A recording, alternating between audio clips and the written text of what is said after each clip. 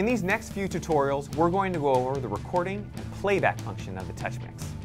If you're looking to capture some tracks and get a great finished recording, the TouchMix is an amazing tool. After you've recorded your tracks, you can either get a mix down on the TouchMix itself, or you can import those tracks into your favorite DAW for some more post-production. Before we get started, it's important to understand that the TouchMix is not a DAW. But on the flip side, your DAW is not a live sound mixer. Let's start with some basics. A TouchMix 16 can create up to 22 tracks of 32-bit wave audio files at a time. Now that's a whole lot of ones and zeros, so it requires a hard drive that's capable of reading and writing at a very fast rate. You'll need about 8 or 9 megabytes of storage for every minute of track. And we found that the best results come from a USB 3.0 drive that spins at 7,200 RPM and uses an external power supply like this one. However, there are solid-state drives without an external power supply that work great too. Check out the QSC website for the most recent list of qualified hard drives. It's also possible to successfully use a USB thumb drive when recording a single stereo track. USB thumb drives come in thousands of models with varying levels of performance. If you're going to record with one, be sure to test it in a non-critical situation before recording anything that's important to you. Regardless of which hard drive or thumb drive you use, it will need to be formatted with the FAT32 file system. Here's a quick tip. We like to use a 2-drive workflow. We have our archive drive and our show drive. The archive drive stores all of our sessions and has a much larger storage capacity than our show drive. The show drive goes with you to the show. It's always a good idea to format this guy before every performance. And afterwards, use your computer to transfer the recordings from the show drive to the archive drive. So let's get started by plugging the show drive into one of the TouchMix's USB ports. Like any USB device, it may take up to 10 to 15 seconds for the TouchMix to initialize the hard drive. You can access the TouchMix recording functions by pressing the Record Play button next to the touchscreen. You'll see your channel faders shrink a little bit, and new controls appear at the bottom of the screen. To initiate a new recording session or recall an existing one, tap the Record Setup button. This takes you to the recording setup screen.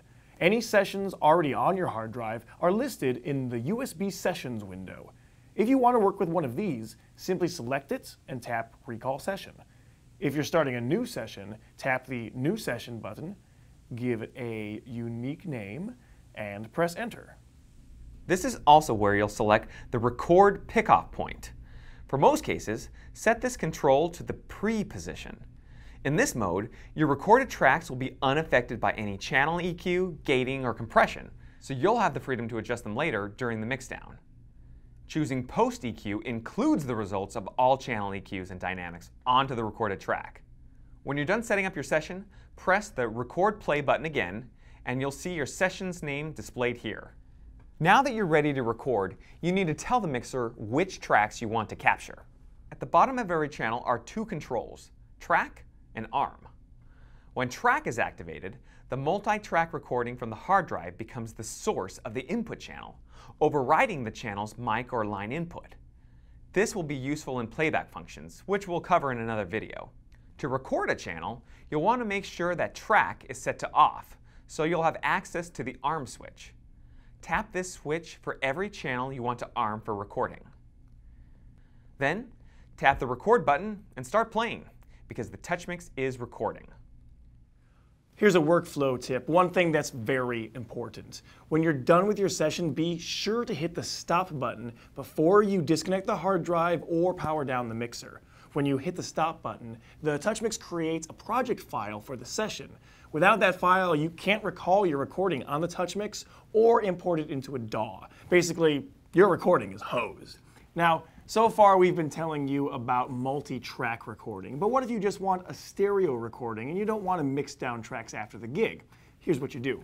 If you go to the Stereo in 2-track fader bank, you'll see a channel called 2-track record.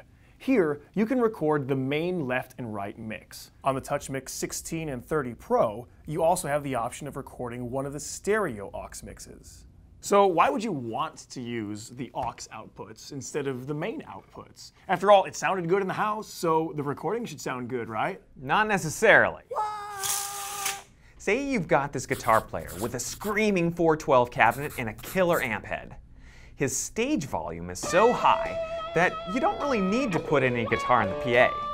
On the other hand, the keyboard is plugged directly into the TouchMix. Without the PA, the keyboard can't be heard at all.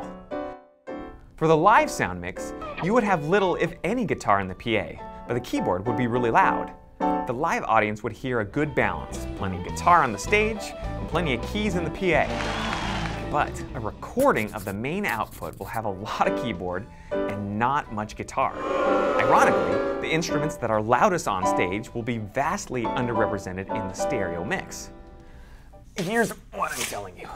A recording from the main stereo output of the TouchMix is only going to sound like what you're sending to the PA, but it's not going to capture what your group sounds like in the room.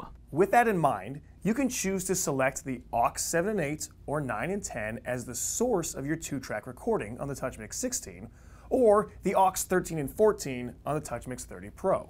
Then set up a mix on the corresponding aux with the right blend of keyboards and monster guitar rig.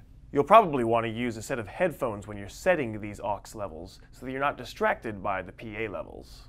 And there is another use for the stereo recording function. You could use it to make a mixdown of the multi-track recording on the hard drive. Select track as a source for all the input channels and main as the source for your 2-track record channel. Then arm the 2-track channel to record.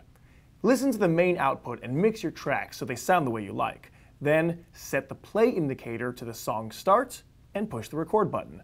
The multi-track recording will play back and be mixed to a stereo track. So those are the basics for recording your gig. In the next tutorial, we'll show you what to do with your recordings after your gig. See you next time.